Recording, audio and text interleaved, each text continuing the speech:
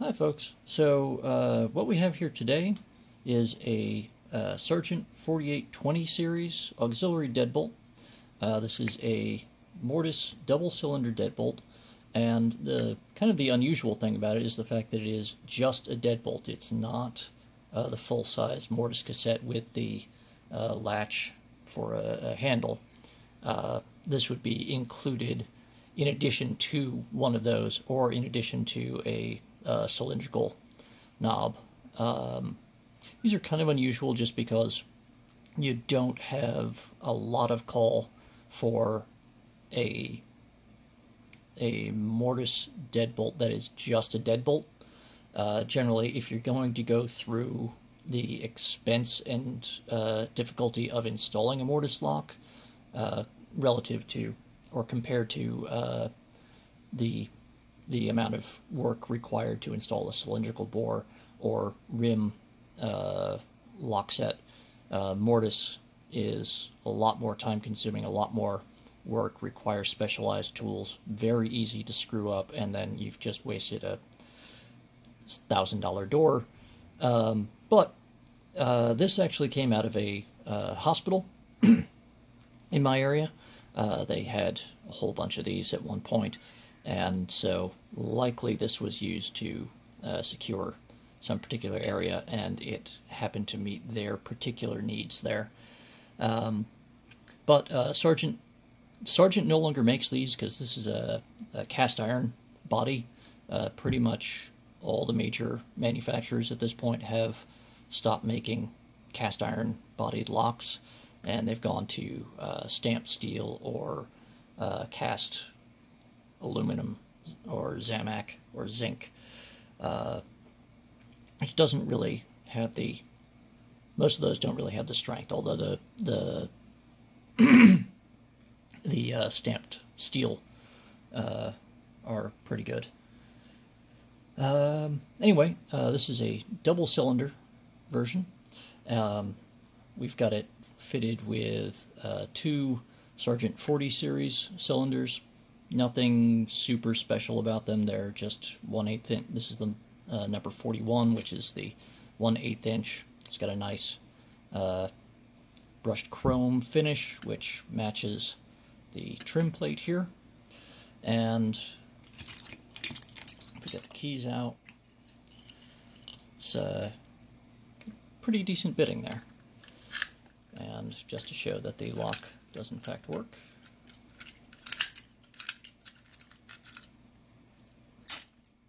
so we've got that with the bolt out, so it's locked. And let's get to the picking so I can open this stuff up and show them to you. Like I said, nothing really special about these cylinders. They're 6-pin, pretty much all standard stuff, but they are Sargent pins, which I don't think I've shown you before, and there are some interesting things with Sargent pins. So let's get started. We're using the thinner Peterson pry bar, and I'm going to use the thinner Peterson hook, just because, well, because this is the Sargent LA keyway, which is kind of their stock keyway, and this, I just happen to find this pick a bit more comfortable. So I'm going to go in here, trying to keep my hand out of the way of the lens, and I think that's number 3. Feels like it's binding.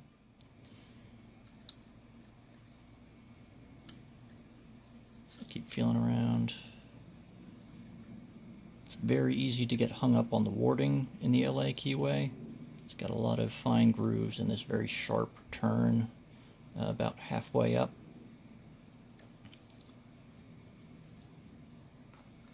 So, yeah, I don't think we quite set pin 3, so let's try again.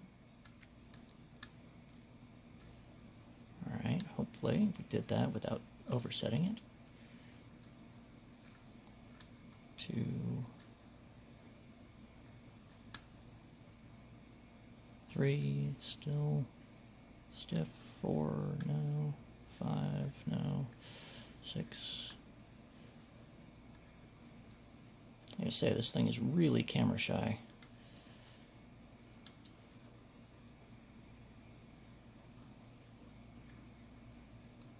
Four, no, 5, no, 6, no. Alright, reset.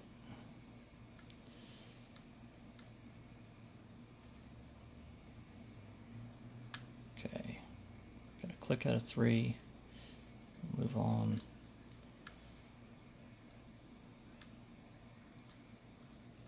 Back to 3, so probably didn't set that. Another click out of 3. Keep feeling around. Still landing on 3.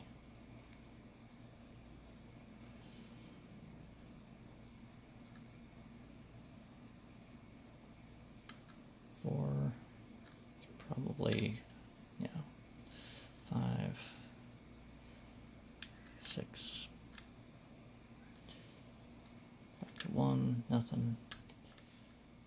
2 gave us something. 3, no, no, 5, 6. Alright, one more try, and then we'll abandon this attempt. Start again.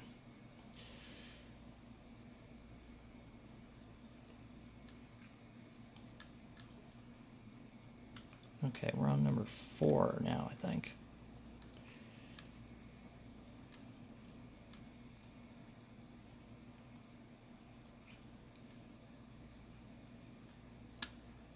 Okay, click there, and now 6, I think. I think that's 6 that we're on.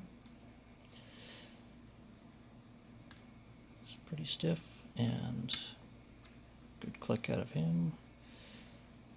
Now we're on number 2, I think. Good click out of 2. There we go. 3, good click. 4, very stiff. Good click. And 1. And we've got it. Didn't lose it, thankfully, but there's no actual spring pressure on the cylinder. And now let's try turn that. We get about halfway around and we see that the bolt isn't moving, and that's because we're actually turning in the wrong direction. So I'm going to show you another little trick. It's really generally only used in the field. If you're just doing lock sport competition, doesn't really matter because you're not usually dealing with an actual bolt. But this is a plug spinner. I may have shown you my Peterson plug spinner before. This is a Ritan spinner which Rubber Band gave me a while ago, and I've really grown to like it. So what we're going to do, basically this is going to allow us to snap this back past the locked position so that we can then turn it the other way. So what we're going to do is we're going to wind it by turning the tip in the direction that the lock is turned, because that way the spring pressure will cause it to snap back in the direction that we actually want to go. We're going to put the tip here into the keyway as close to the center of the plug as possible. Hold the body of the plug spinner nice and tight and stiff, and we're going to press the release. And you see how that just snapped it over. So now we're still unlocked, didn't lose that open. And now we can retract the bolt. Now in order to get this thing out, we are going to want to get it to more or less back to the lock position. And now we get out the screwdriver. So to start, if this was installed in a door, we'd have a much harder time with this. But what we're going to do is, pretending that it's in a door, we're going to take off the 2 screws that are holding the trim plate on.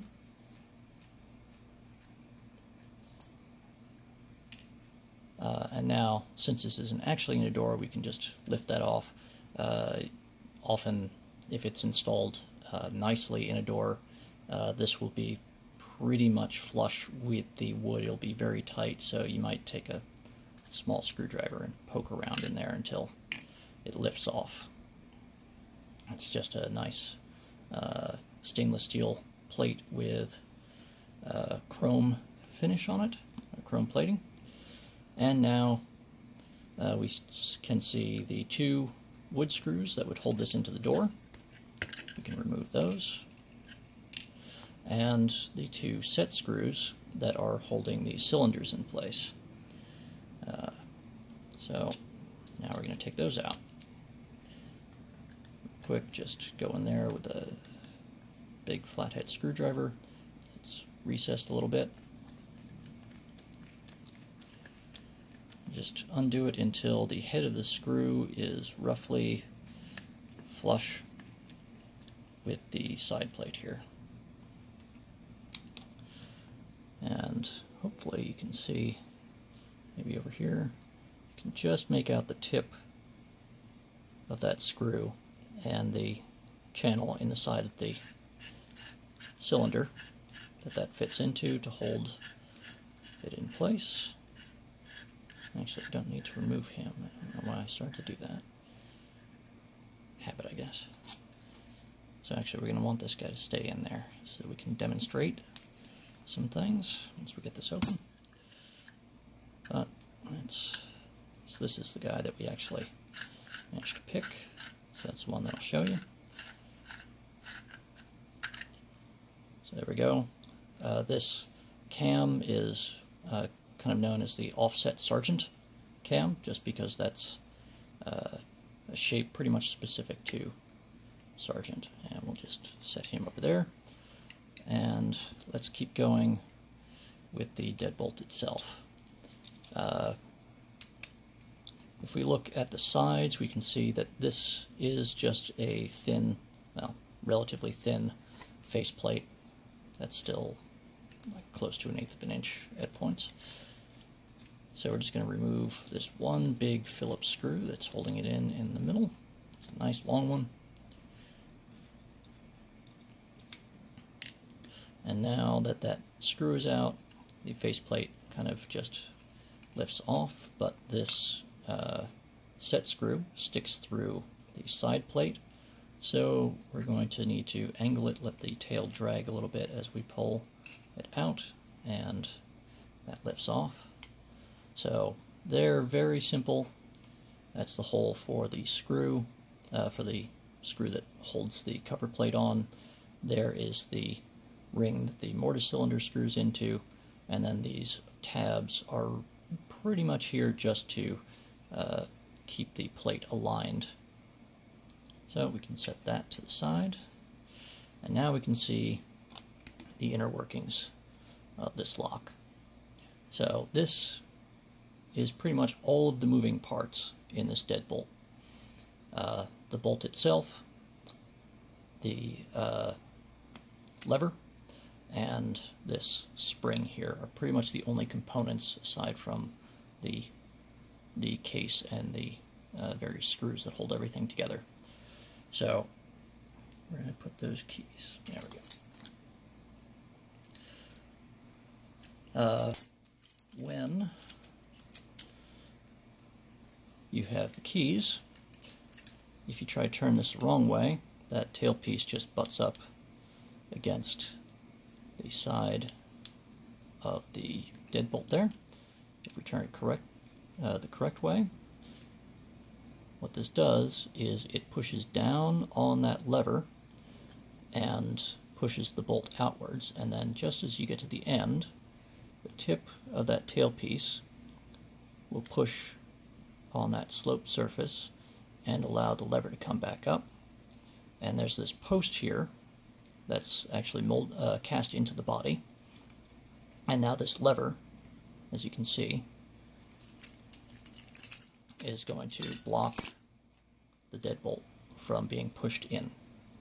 And that's what makes it a deadbolt. If this surface was sloped so that you could push it back out, or push it back in, it wouldn't be a deadbolt. It would just be a bolt. But now so just pushing that lever down, and then the deadbolt is able to slide in and out. So now that we've done that, let's push that in and lift that bolt out. So there you can see, again, very simple, just cast. It has this post that fits into this slot on the bolt to guide it, help keep it level, and then this post here for this lever to lock into, lock against. The bolt itself, while it is very nice and shiny there, it is not actually steel. This is a magnet screw retriever. This is probably cast brass with chrome plating, but the spring and the lever are both steel. And that's really the whole thing. Very, very simple. If we push in on this, we can actually slide. If we push in on the spring, compress it, we can actually remove the lever and spring.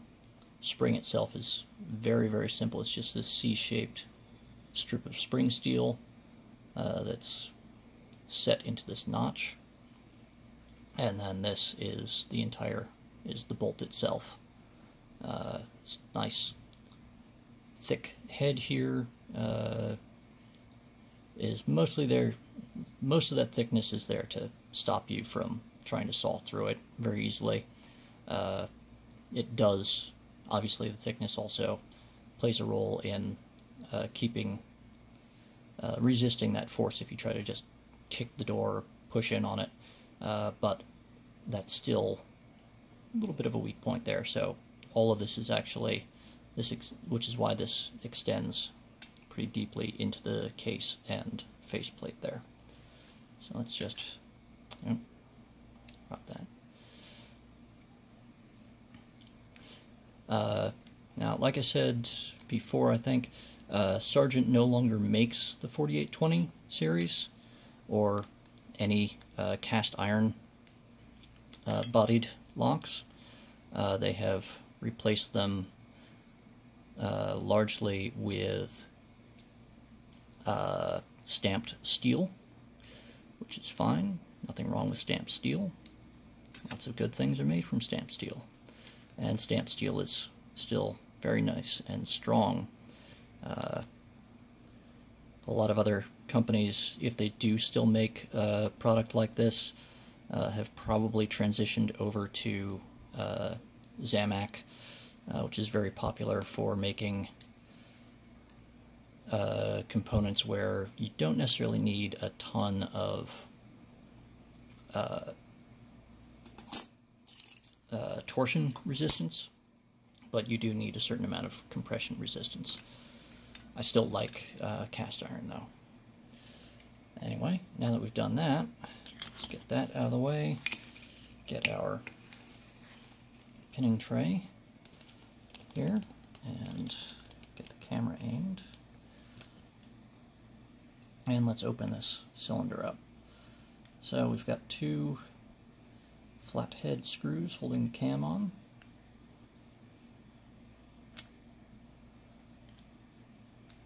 Get those started.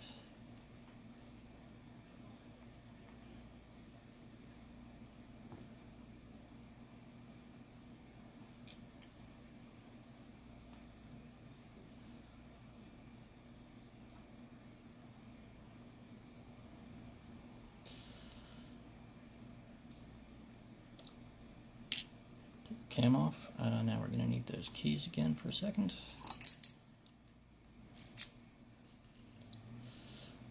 And we've got our follower here.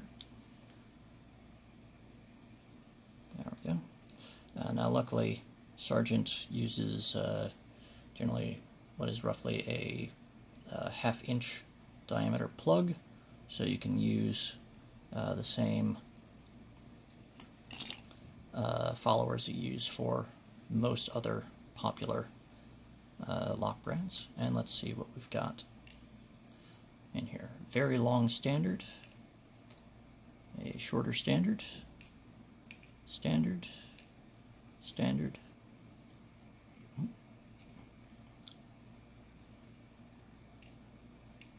and another standard. Since this is factory direct, no countermilling, just a little bit of wear, but a very nice chrome plating job there. And let's get the tweezers out and give you a closer look at one of these pins. This is Sargent's standard key pin, and you can see how it's a bit different from most of the other ones that you may have seen. So the top here is very flat, very slight beveling at the edges. That's just to give it a little bit of tolerance for imperfections and depths. And the tip is this sort of shallow dome, which is also part of why the cuts on a Sargent key are a little bit unusual. There we go.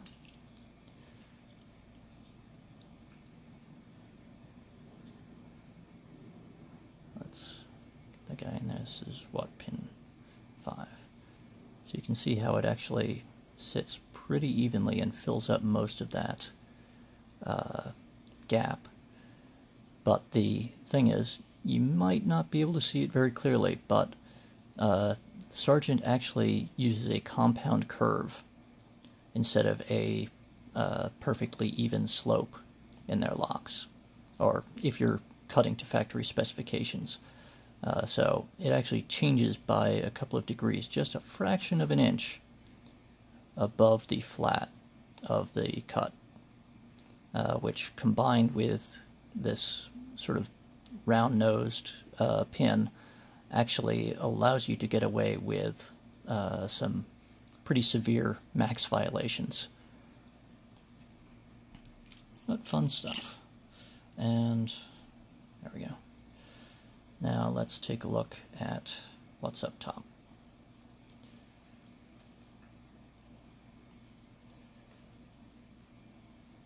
Very carefully, going to pull follower out. And there is a standard top pin and rather long but somewhat weak spring.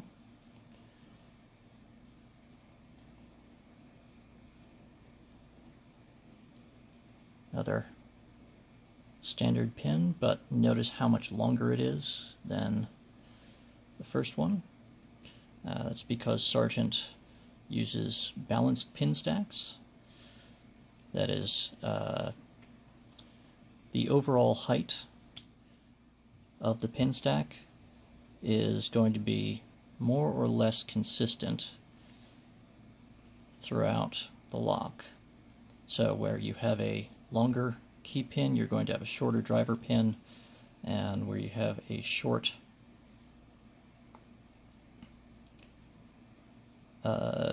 key pin, you're going to have a much longer driver pin, if whoever put the lock together is following Sargent's pinning rules.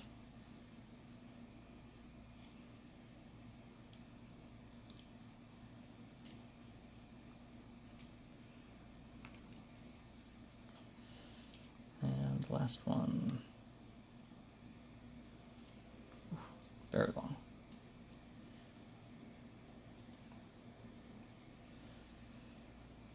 And nothing but a bit of wear inside the cylinder there.